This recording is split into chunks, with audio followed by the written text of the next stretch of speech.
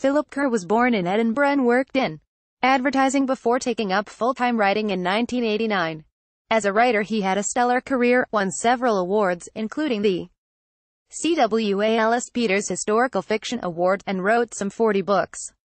As a reader, it came as a shock to hear that Philip Kerr had died at the early age of 62 on Friday the 23rd of March. Crime writing has lost one of its finest exponents.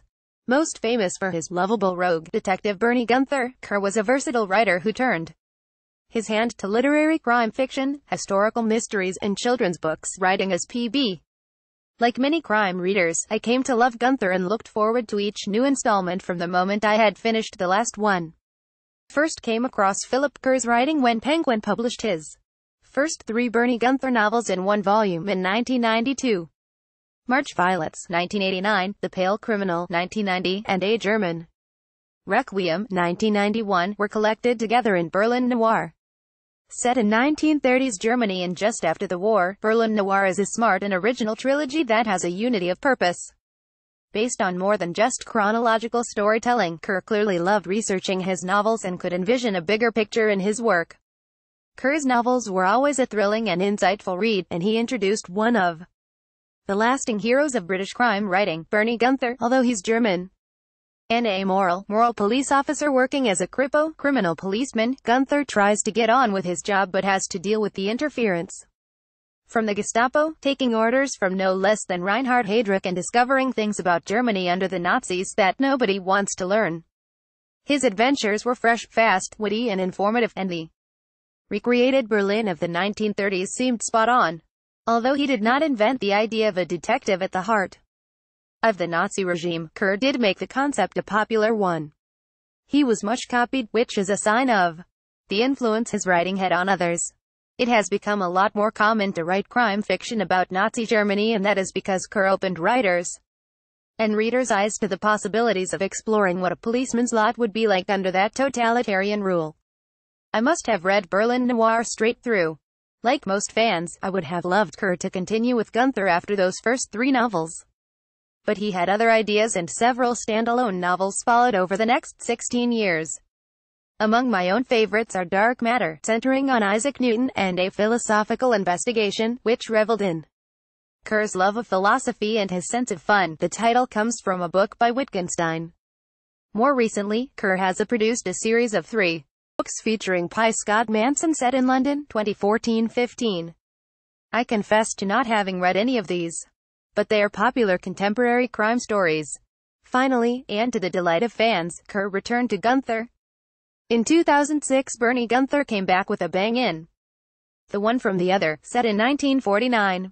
The wisecracking detective, in the classic noir, hard-boiled mold, who plays around on the dark side but actually has a lot of light about him, rose again. Gunther was now older and wiser, more knocked about, healthily cynical and darkly charismatic. Kerr gave us post-war Bernie Gunther with stories that had their origins during the Second World War or revealed a little about Gunther's war. What did Bernie do? How did he maintain his integrity while working for the Nazi war machine? Gradually we came to know just what Bernie Gunther's was involved, how far his integrity could be muscled, and how much he was still a man to be trusted. Of course, Gunther was used to being pushed around and taken for granted, but if you pushed him too far it was at your peril, because short of getting himself killed, Gunther always bites back. In the post-war era he tangles with the British, the Americans, Peronists in Argentina, the East Germans, and old die-hard Nazis. There are 12 published Gunther novels, with the latest book, Greeks Bearing Gifts, due to be published in early April by Quercus. Kerr managed to create credible portraits of real-life characters, and he explored some of the ethical and moral issues arising from the war and its aftermath. As for Gunther, he has become one of the lasting and most memorable detectives in crime fiction. It's clear that Philip Kerr was an intelligent man who wrote intelligent, thought-provoking fiction.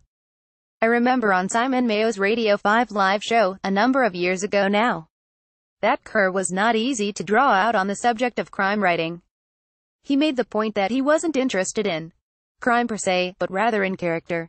In the case of Gunther, the novels are a study of a man who has to come through a dark period and then survives by pretending not to be the man he was during the war because his identity has been tarnished, partly by his own actions but also by others' mischief. Of course, without character you can't sustain a series of any merit no matter how clever the stories, and they are. I've known Bernie Gunther on and off for 26 years. I've read all of Kerr's published stories involving him, and had a lot of fun reading about his exploits. That is quite something if you think about it, a fictional life where someone grows older as you do in the real world. I can only say, trivial as it is in light of the human tragedy of a man dying so young. Thank you for the fiction, the entertainment, the enjoyment. Rip Philip Kerr. Paul Burke, March 2018.